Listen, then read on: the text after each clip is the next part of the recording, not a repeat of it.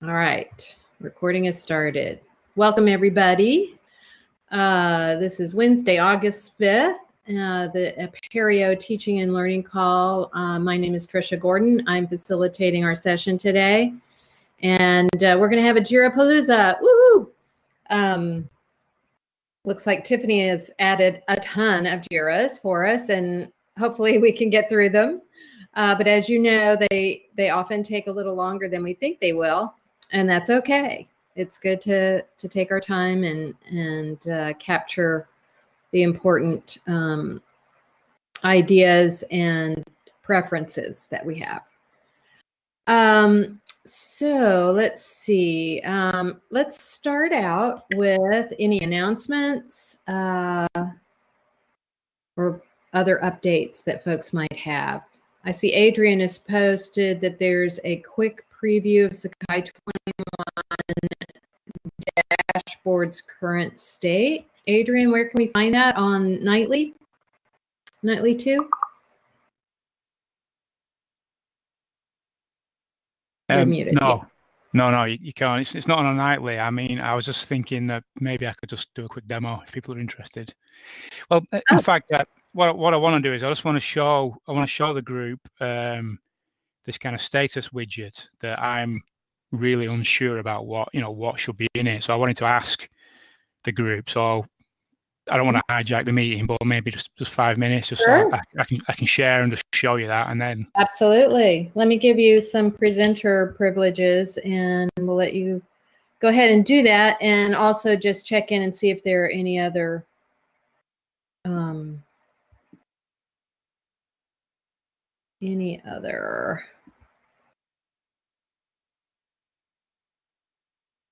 So Trisha, it's probably worth noting that we're a week and a half away from the feature freeze date for Sakai 21. So the freeze date is Friday, August 14th, which is giving Adrian all kinds of gray hair. But, so we're on track to freeze at the time when we expected, and what date did you say it was? Friday, August 14th. I think, Charles, you and I are playing dueling banjos here. You win. Oh, that's okay. I'll let you, how about I let you take the notes while I'm facilitating the rest of the meeting. Thank you. Fair enough. Thanks. That's great. I appreciate it. Great, Josh. I think that's wonderful news, and also scary for anybody who's trying to desperately get stuff ready for that. Shall I go ahead then? Yes, go right ahead, Adrian. Yeah, cool. Right.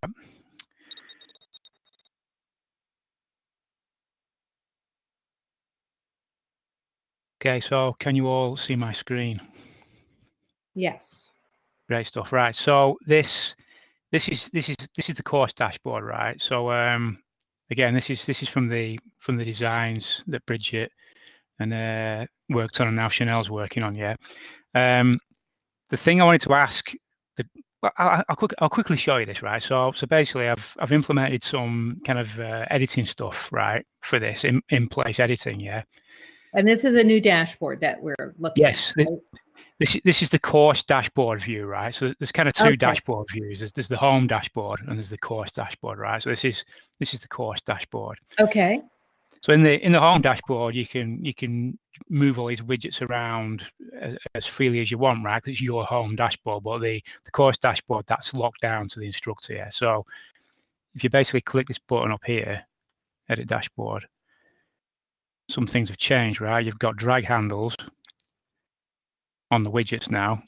You've got this button here, change course image, and you've got an in-place editor on your, course overview thing, right? Like a CK editor in there. You just click on it and you've got it. Yeah. You can change the course image. You can kind of zoom in on this and all that stuff and change that. But the thing, so yeah, and then you just save that, right? And then all your kind of the course dashboard information will go back and it gets stored in the various site info places, the stuff we usually have things, right? So all of the site editing things you can still do from the places you're used to doing it as well. I've not implemented different APIs at the back or changed the way the tools work. All the tools work exactly the same. This will just secrete the data back where it's supposed to go, right? And all's good, yeah. But the thing I'm having problems with, right, is this, right? This thing I'm calling like the status widget, right? And it's the thing that's had the least attention during the focus groups, right? This kind of widget. Nobody's really had a good idea how to kind of approach it, what should be in it and stuff. So, I mean, so we've got this thing forum messages. Right? That's kind of obvious, right? That's the only bit that is the clearest to me, right? This pending submissions. This terminology came from the designer, right? Pending submissions. I'm kind of assuming that's going to be like assignments, right? So you've got 7 assignments that you need to grade, right? If you're an instructor, you've got 7 assignments that everybody's submitted, or it's past the due date, or something like that, right? Active quizzes, I'm not too sure.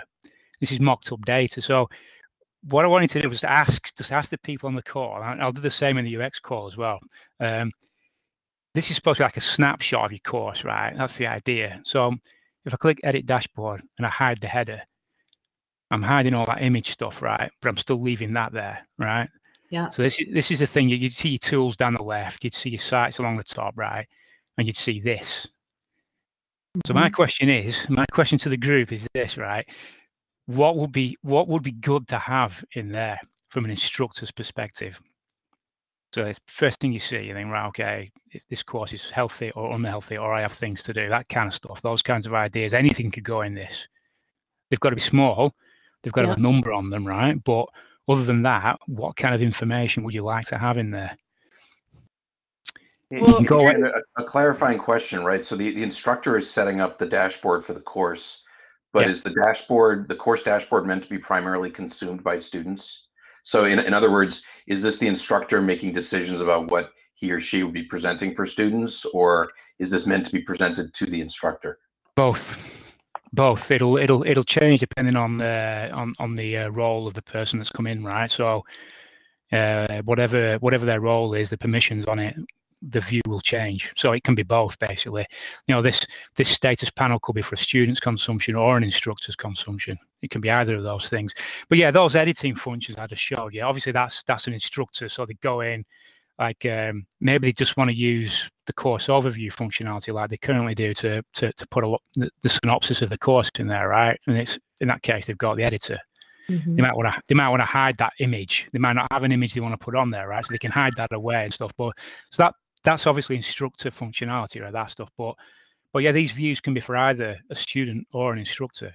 You know, all these components on here will be for either. But both roles will see them. So I think that's interesting. It's hard to understand if pending submissions. I mean, we understand that is tied to assignments. It probably should say assignments, pending assignment submissions. But does that mean there's one assignment that's waiting for 7 more submissions, or does that mean there are 7 assignments? Yeah, this is the thing. Not clear what that means. It's a blank slate because the designer literally, she went off and she just produced these graphics, right? Because she wanted some kind of a, immediate feedback about the course there, right? So that was it. She just produced these terms. She produced the mock-up for it. It's a completely blank canvas at the minute. So, I mean, I think as an instructor, I would be horribly confused by pending submissions. I mean, I know that's the assignments tool icon. Instructors don't know what those icons are, I'm pretty sure, most of the time. And the tests and quizzes icon has already been discussed in some of the mailing lists as potential source of confusion because the check mark suggests a completed piece of content, but it is not.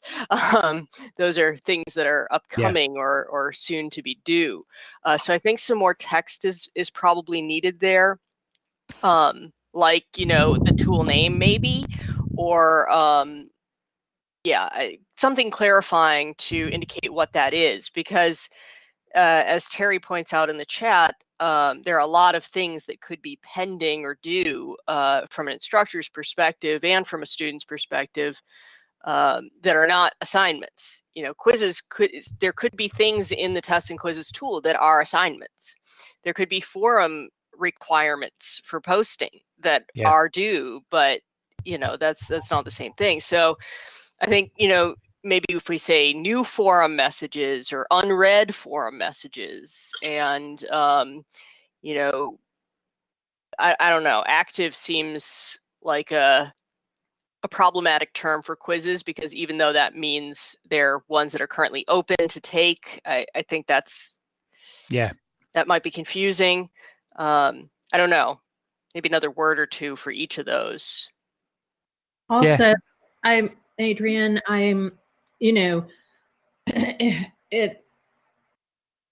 is there a link from any of these to take you to see more what those things are? That could be useful. Yes. Is the point of this to be a to-do list or a to-done list? I have no idea. That's why I'm here. I don't know. I mean, we can just get rid of the thing, right? If we can't really work out what the use of it. I mean, so like you've got the announcements widget down here, right? Which is going to be course specific when you drop into a course, and you've got the forums widget down here, which will just show things for the course, the course site that you're in. So you have these snapshots of data in these widgets. So maybe this thing is just superfluous, until we can actually. What about using it in conjunction, or not using it, but using the calendar? Because if you've got those pending submissions on the calendar, those are going to show up on the calendar that Saturday these things are due, or whatever. So it may be redundant if you put in there the function of the calendar and you've already got the things about forums and that kind of thing. Yeah, right. Yeah. So yes, I mean the calendar is one of the widgets you can drop in here as well. So right, which I think is underutilized, because again, especially when it shows up combining multiple course calendars, then a student or an instructor can see what's coming up this month, this week, tomorrow, whatever. Yeah, right. So this is in a course dashboard, and it just, I know you don't know, Adrian, but my question is this supposed to be over all of your courses or just the current site? Current site. So there's a home version of it, which is, let's go refresh Storybook. There could be items that are not published that should be published, and that could be a valuable reminder to a teacher. Oh yeah, I've got to open this lesson page, or I've got to, start this quiz or something that they've left unpublished. Well, I mean, that was the intent as we think about this. I mean, is to say, all right, what are some data points that would be useful and actionable for instructors that could be presented in super brief, or likewise, what are some data points for students that would be actionable? In a lot of ways, there's so much in Sakai, but a lot of it is sort of hidden under layers. So, what could we surface this way that would make a difference for people? A progress bar that you are so much through this quiz, or you've finished this much of your lesson page, or well, progress bars are problematic for accessibility. Sure. So I'm concerned about too much with the progress bars. We already have that problem in assignments with the addition of that progress bar. And I don't know how helpful it would be to have an overall course progress bar, because that could be totally meaningless depending on what the content of the course is. If an instructor has the entire grade basically do, a midterm and a final, and we haven't had those yet, then your course progress will be 0 through the entire semester until you get to the end, pretty much. Yeah, that was why the question mark when I suggested a progress bar. That's the only thing I could come up with. I mean, for sure, we have heard students in lots of settings say, help me stay on track. Present me information that helps me understand how on track I am in this course and across my courses. But the question is how best to do that. So I think from the student perspective, so things that are upcoming that are due would be useful. I think from the instructor standpoint, new forum posts, new assignment submissions, or test quizzes submissions would be useful information. Yeah. So essentially either stuff undone, various versions of stuff undone, right? So stuff ungraded, stuff unsubmitted, right? No, Right. not unsubmitted, just unseen. Well, Yeah. These well, are for- things that have been submitted. For a student, unsubmitted is what they're going to want to see. Right. What's coming? What's Right.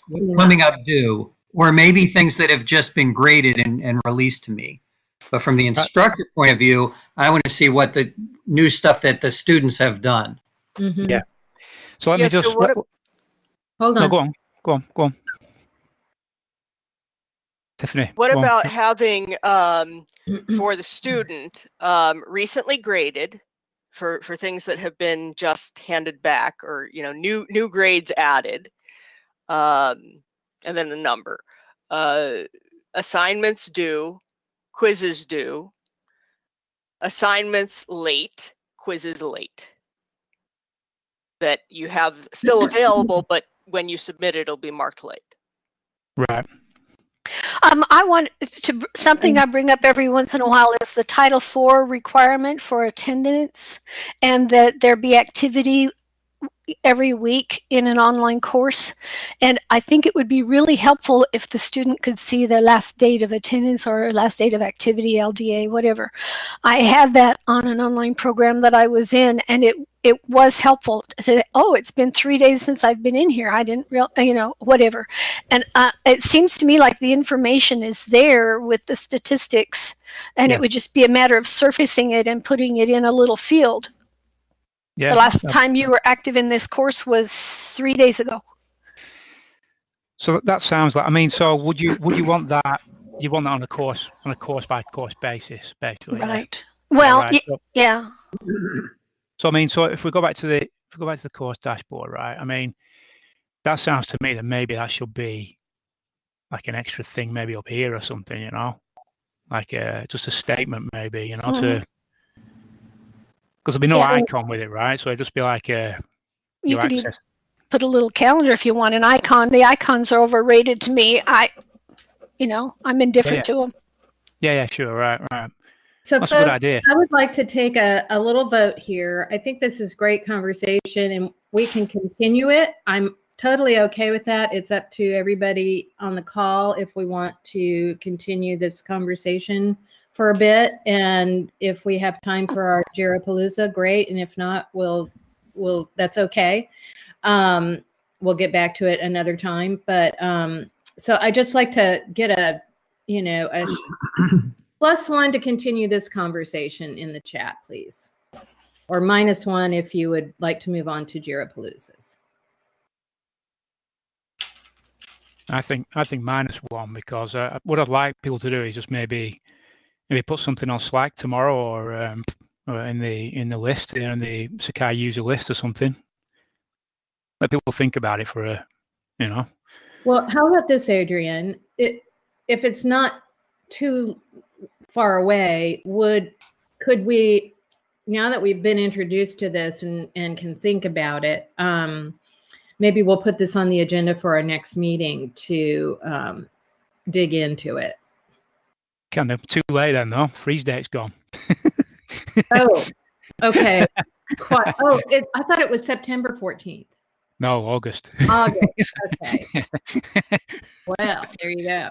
That. But yeah, we can anyway. I mean, because so what I'll briefly show people, just really brief. I won't be long at all. What we're talking about with the stuff that's due and things, we're kind of hopefully covering in this tasks. Yeah, that's nice. Task widget, right? And this functionality is in its own tag, right? So we can actually put this up in the header bar as well, right, next to the bullhorns or something, right? So we can, yeah, it'll be the same, the actual same functionality, but we can put it where we want on the screen, right, as well. Yeah. So when you went into a course, you could still pull down your tasks list from the top type thing, right? So maybe I'm saying that so that, because I mean, there's overlap between this task widget and that kind of status panel thing from what people have been saying and what I've thought myself before as well. So, yeah. But we can put this on the agenda for next time still anyway, right? I mean, I don't know if you can even turn this around really in just a couple of weeks or less. Maybe not. I don't know. I mean, maybe you can. I know you're very talented, but I'm just wondering if this is something we could add in a dot release. Come back to if it's not ready. Possibly. I mean, we know the score with dot releases. If there's enough support in the community for a feature and we can get some QA on it, then there's a good chance. So, right. So yeah, in 2 weeks, next TLL we can. Do you want to? Okay. Yeah, that's fine. Yeah, that's fine. That makes sense. Great. So what I may do then, what I may do is I may just kind of hide this, right, for the freeze date, this kind of status panel thing, right, and I may hide that for the freeze. Keep the code there, but just hide it basically, so it doesn't confuse people, and then. Maybe yeah. Does that make sense? Yes, it does to me. Yeah, it's contentious. Let's put it that way. It's obviously contentious, and that's why I wanted to talk about it today. So thank you, everybody. Well, one other thing that would be helpful, I think, to students for online courses, and I don't know how to do this. It might need to be done with the LTI providers. But some way to know when class is coming next or a meeting is coming next that's coming from a tool like Zoom or Big Blue Button or something like that. Scheduled events in LTIs. Couldn't that go into the calendar as well? Well, it depends. Not automatically, but yeah, automatically. It could be added by the instructor. Yeah. I mean, is there a way to plug that into the calendar so that if it's coming from a vendor like Zoom or whatever, that it feeds into the calendar? I don't think there's any LTI support for that, Terry. That's too bad. No.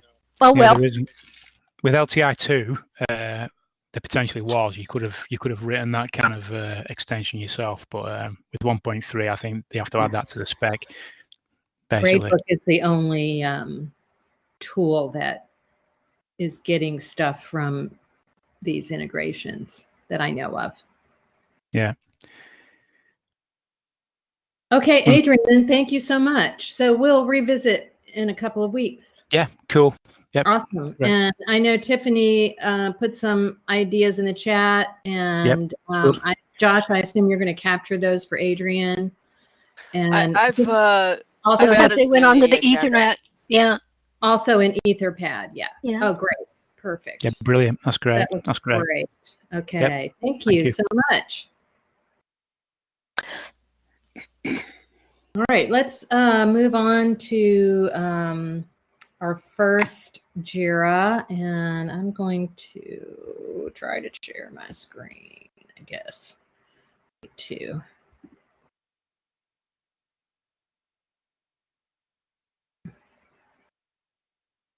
Get presenter back. Okay, so we're going to head over to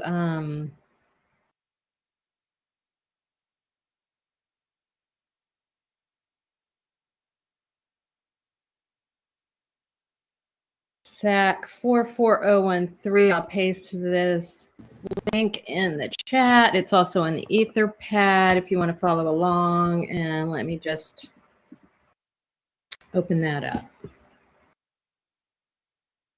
And now I need to tell it to share that.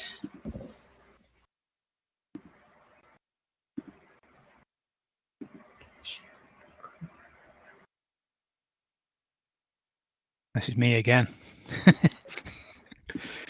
Sorry. This is me again. This is my edition. This. Oh goodness me! I have too many. Oh great! Stop sharing. Okay. maybe I won't share, although for the recording, it is nice to have that on the screen. Disabling full screen maximize button by default. And this is Adrian's. I see what you're saying now, Adrian. And so we're starting to get feedback from institutions that are upgrading to 20 that the full screen mode is leading to increased support issues. It's persistent across logins and refreshes, so it doesn't go away. Users that don't understand the button end up in a bad state. Yeah. Okay. So let's see. We do have some comments in here. Yeah, just that people are noticing it and having a problem with it. It seems to me that it should go away when you exit the tool.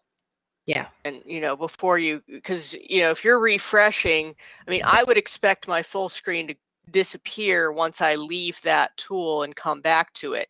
This sounds like a really bad accessibility issue, that people are getting lost in the full screen mode. Now, most of the time when you have a full screen mode, there's some way to escape out of it and some notification at the top of the screen, like Adam is mentioning in this Jira, that indicates how they get out of it. Yeah. Yeah. And so is there a button or something? Yeah, there is a button to get out of it, but it's just a little button. There's no, I forget what it. Hold on, I'm looking to see what ours does now. There's not even a tooltip when you mouse over it. Oh, there should at least be that. Yeah. And actually, you're kind of stuck in that tool because when you go to full screen mode, you can't even see the left-hand navigation anymore. So you're kind of just stuck. If you don't know to click the little button at the top right that takes you out of full screen mode. So we're one of the institutions that's had some users run into this and think there's something wrong because you have no way to navigate away from the page you're on except by clicking on that button or kind of just getting out entirely. You can't press like the escape key or anything like other. Yeah, you can. But escape key does work. But there's no visual cue to let you know that the escape key does that. So yeah, there needs to be some visual cue and also a screen reader cue. Yeah. The reason it persists. So this was initially done for Gradebook, right? And when I did it for Gradebook, I just thought, well, this makes sense just to have available for any tool, right? So you can just maximize any tool. But the reason that it persists is because in Gradebook, when you do things like sort, what you get is a refresh. It goes back to the server and regenerates all the page content. And so if you went full screen in Gradebook and you were trying to do something, right, literally you keep getting pulled out of full screen all the time. So that's why it persists. So it's just one of those. I can draw a similar parallel to the tools column on the left. Yeah. So in the past, the tools column, if you hid the tools column, whenever the page refreshed, you saw a flicker because we had some JavaScript in there, which was basically re-hiding the tools column based on local storage. So I made a change to that so that the VM, the actual portal actually renders it hidden in the first place. So you didn't see the flicker.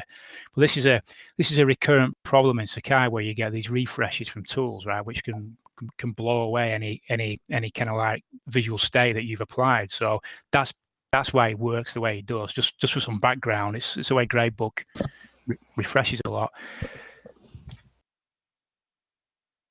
But yeah, maybe this is an issue about just information for the user. I'm not too sure. Yeah,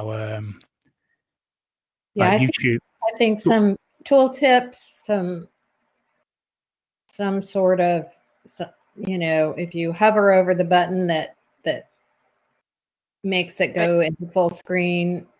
I don't know. I think there needs to be something similar to what you experience in most applications that have a full screen mode like Zoom and whatever, where there's a piece of text near the top that says you can get out of it by hitting escape. Oh, yes. You know, it's always there in those kinds of applications. It's just up at the top that says that.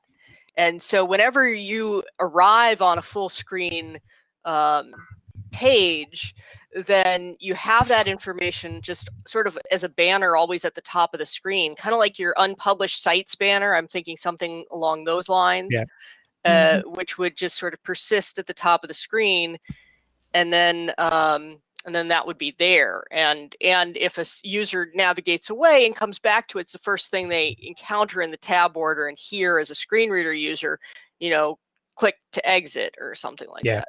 Yeah. Okay, that makes good sense. It shouldn't be too hard exit to do. Full screen mode, like a button up there. Yeah.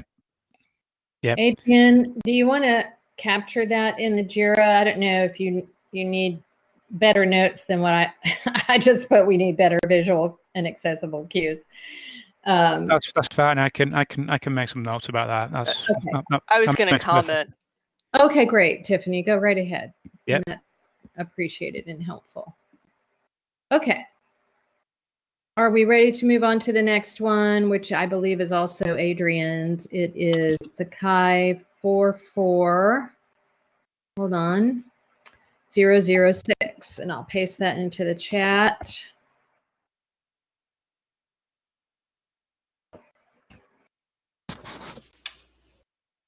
Would you like me to talk? Oh, talk sure. over it? Thank you. Yeah, walk us through it.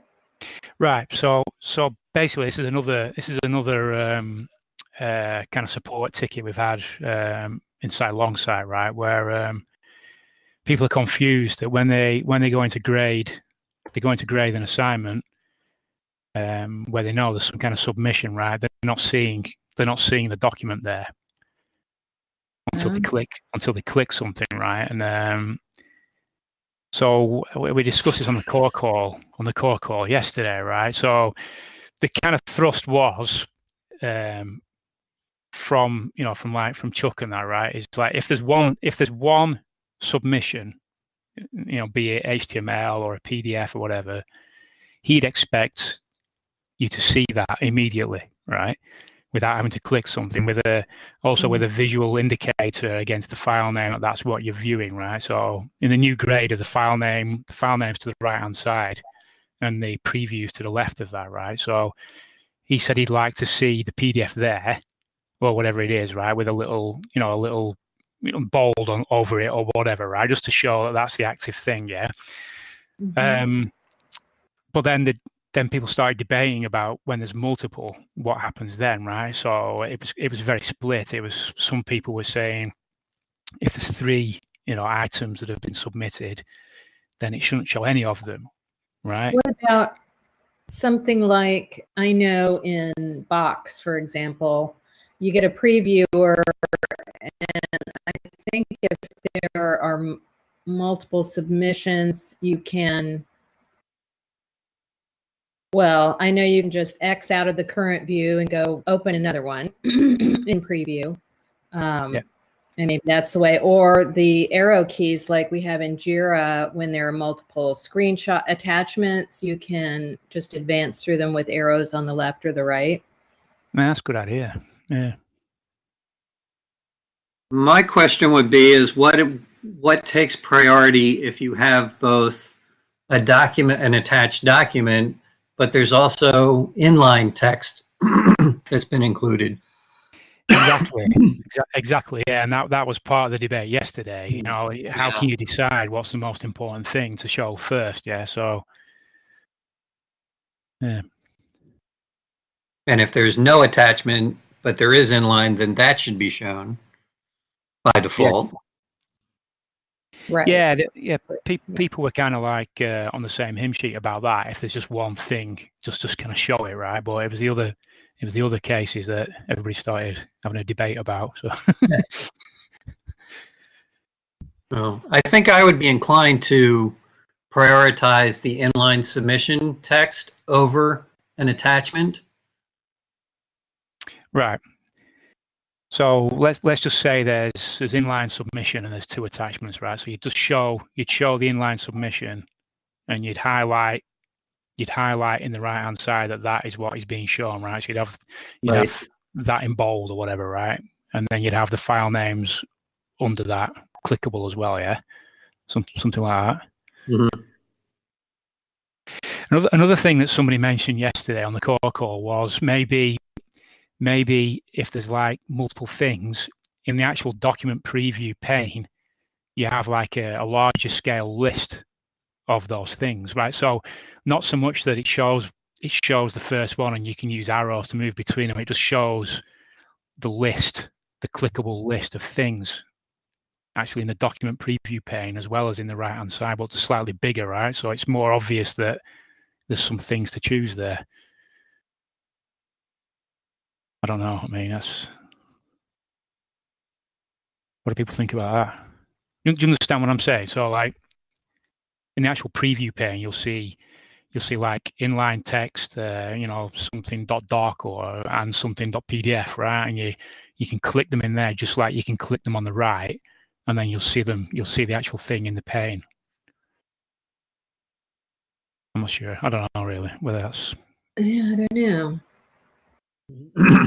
I mean, I think what would be really cool was if you could do little thumbnail previews of all the attachments and then the user could select one. I have no idea how simple that would be or how hard. Yeah, that might be quite tricky with the way we're currently doing things. It was just a thought. Yeah, no, it's a good thought. It's a good thought. That might be something for the future, though. Yeah, definitely. I mean, we've got some. There's some extra. There's another feature that's in Master now where we're actually using LibreOffice to do the conversions to PDF. But it requires some. You have to set up another kind of bit of infrastructure at your institution to use that converter. But when you deploy that, you get far better, far higher quality conversions to PDF. So that could be something we do when we've explored that a bit more. I mean, it didn't go into 20. It could have gone into 20, but literally I'd only just done it, and I was a bit twitchy about just kind of shipping it. But we'd like to deploy it alongside maybe with a few of our clients perhaps, and on a trial basis first and see how it works. But maybe thumbnails will be something we can do with that. That might be more approachable using that. And Michael Green, I think MG is Michael Green. Yeah. Suggests that you could do static icons for different file types rather than the thumbnails initially. Or, it's just also another suggestion. I kind of like that thumbnail idea. But I wonder if some mock-ups of different approaches might be helpful to you and to us. Maybe, yeah. And I don't know who would do those, but could ask Chanel maybe. Is this something you were trying to get into 21 before the freeze, Adrian, or is this a longer term? This needs dealing with. From a long side perspective, we need to get a fix for this pretty soon because we've got a couple of clients that are not liking this at all. So we may do that as a local patch for our clients. So that doesn't have to drive the time scale. I don't know. I mean, I'm tending towards if there's one thing, then we show that one thing. If there's multiple things, then maybe show the inline text in the list. Yeah, as long as there's a way to close it and select something else if it's there. Yeah. And close it and see the inline text. I like the idea. Have it embedded in the screen with the inline text, in its own previewer. I like the idea of having just the first attachment show up by default, and then have an arrow at the top of like where that previewer is, have sort of an arrow to cycle through the other attachments, like, you know, next attachment or something like that, a button at the top, next and previous attachment, so that you would cycle through that. Let's say there's 3 attachments. So we have how to edit my profile PDF is the first one. And then how to visit my home site is the second one. So you'd have the visible one would be the first one, how to edit my profile when you arrive on the page. And then you'd have at the top of that, like sort of a banner or, you know, just a button that says, you know, see next attachment. And you click on that, and then you see the how to visit my homepage or something like that.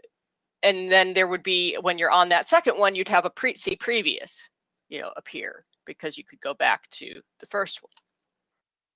Yeah, yeah.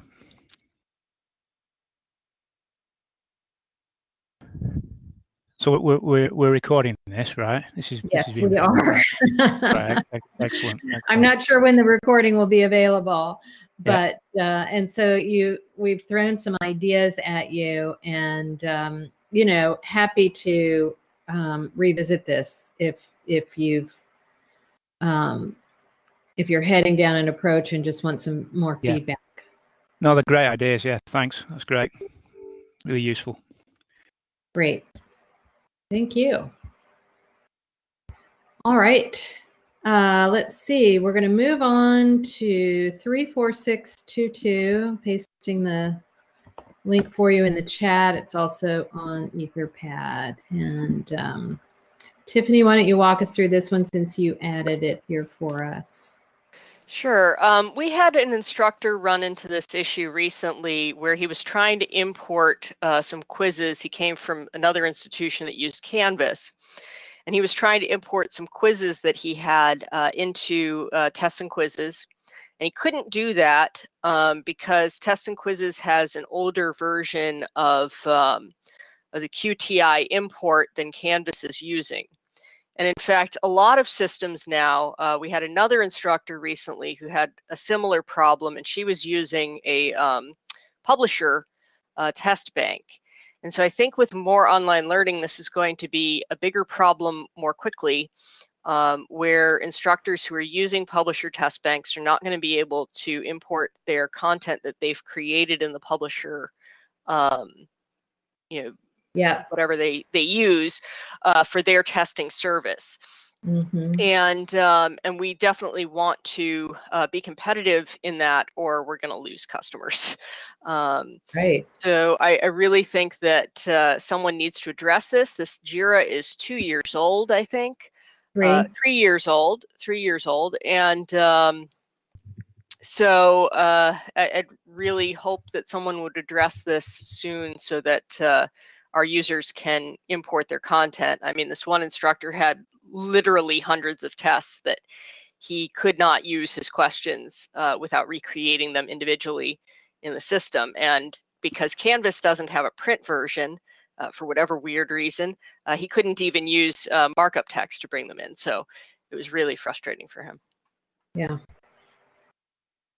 Yeah. I guess the question is, can we make this a priority in the community to remain competitive with people coming from Canvas schools? I'd make it a bug to start with rather than a feature request. I know that's contentious, but if this is something that's going to literally, contribute to us like losing, like adoptees or whatever, adopters, then I think it should be marked as a bug. So I don't seem to be able to edit the issue type. I think you've got to remake it. I don't think. Yeah, there's something weird about feature requests and tasks converting to bugs.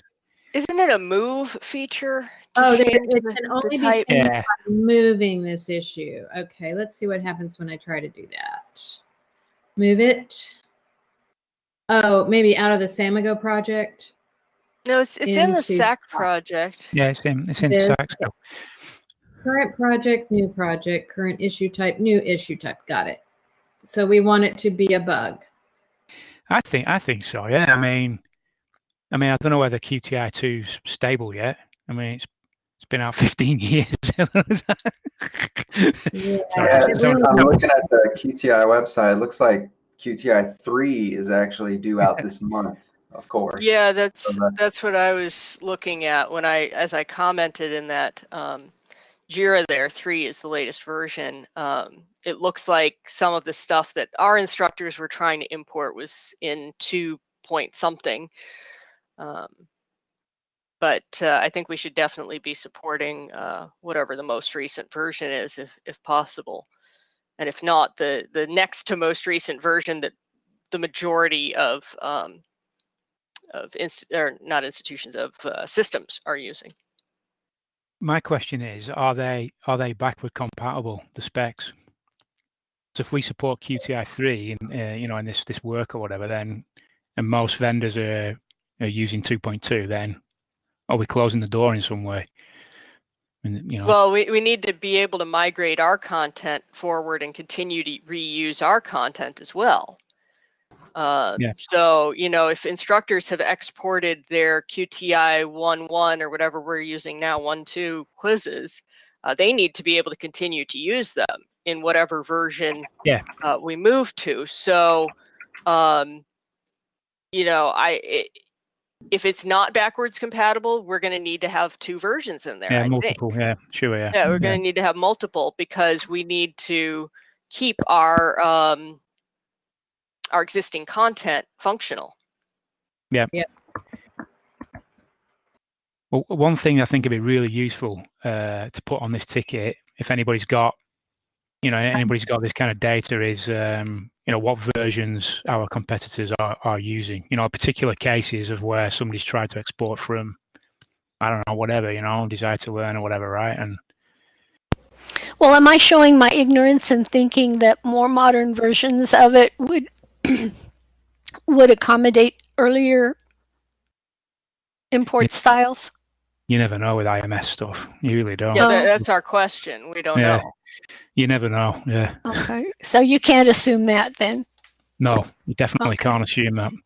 I mean, QTI 3 maybe a more elegant, and refined kind of like thing altogether. So there may seem to be less tags in it and stuff than the older releases because they've managed to, like hone it. So then you'd need some kind of conversion tool or whatever, right? Or we support each major version, so QTI 1, 2, and 3 in Sakai, which is probably what will have to happen, I think. Well, IMS lists the products that are certified on their website, and they list the 888 certified QTI 2.1, and only 1 so far, 3. 3 isn't officially released yet. So yeah, right. It's basically, it looks like everything is just 2.1. If you support 2.1, then you're good. Right. And they don't do certification anymore for the 1 series. Yeah, so 2.1 would be the first target then, it sounds like. Mm-hmm. Yeah. It doesn't look like they even have 2.2 on the list for whatever reason either.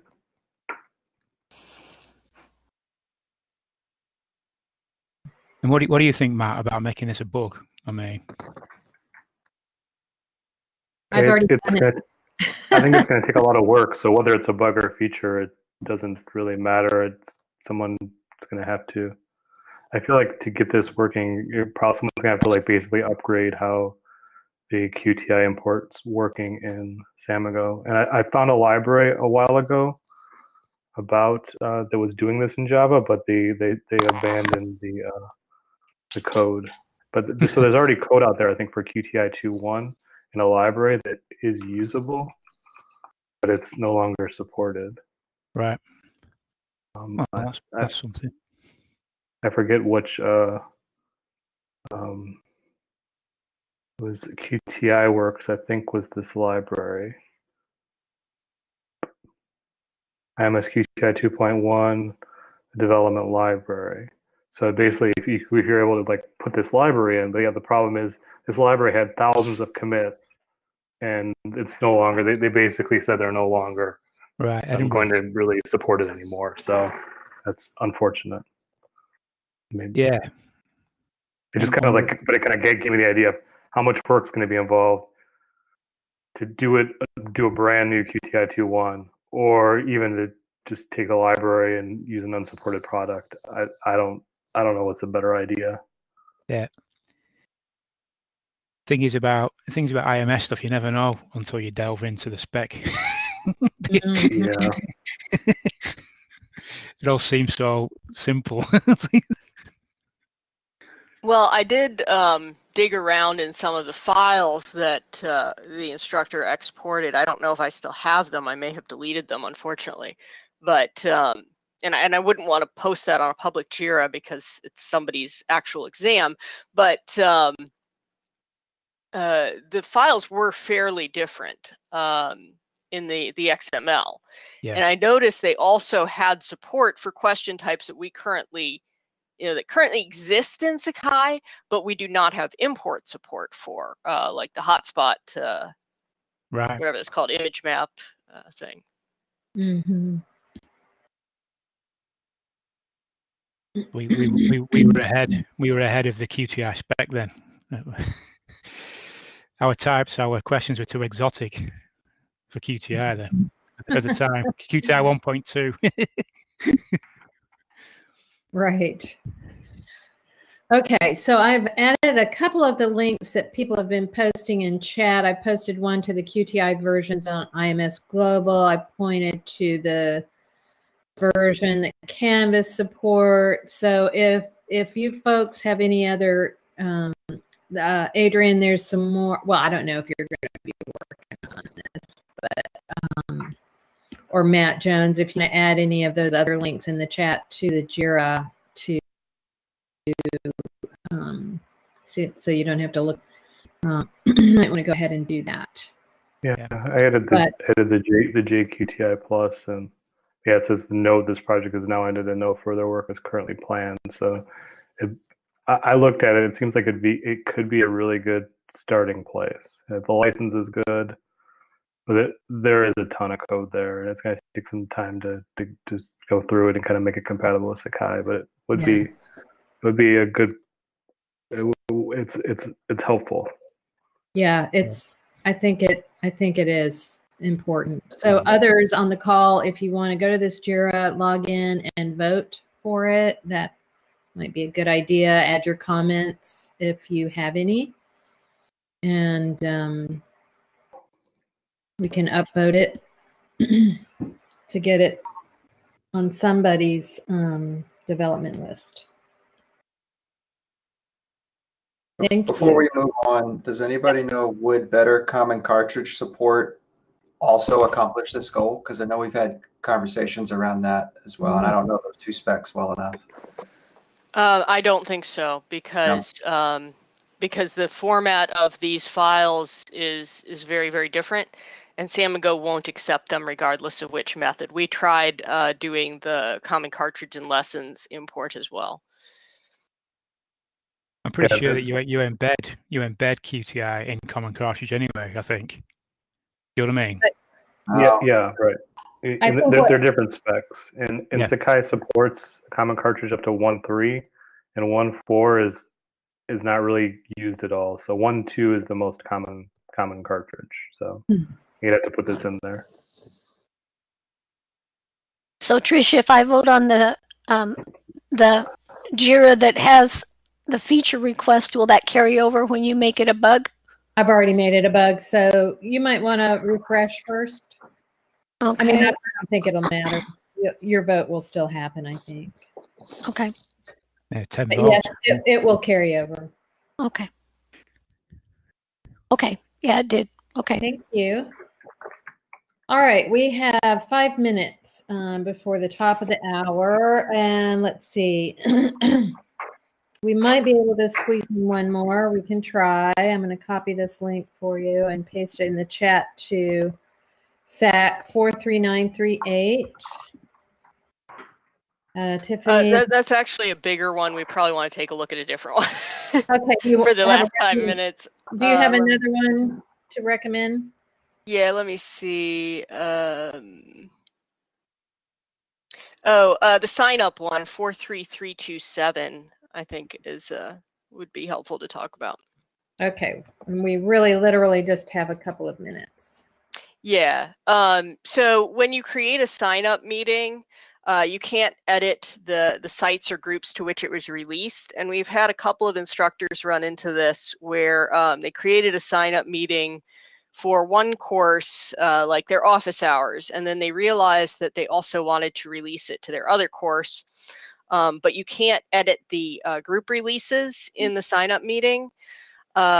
So they had to recreate the entire event and manually move over all of the students who had already signed up in the first class to the new version of the event, which is a pain. So I was wondering if a feature could be developed to allow additional groups to be added on an existing event. Now, obviously, you'd have to lock down the previous ones in that event to not let them be removed, but to add more on editing the sign-up event meeting. Does this come up a lot for folks? That's a good question. I don't know how many people are using the sign-up tool, but we've had a few instructors who ran into it. We have, okay. Yeah. Anybody else using sign up and have any thoughts on this?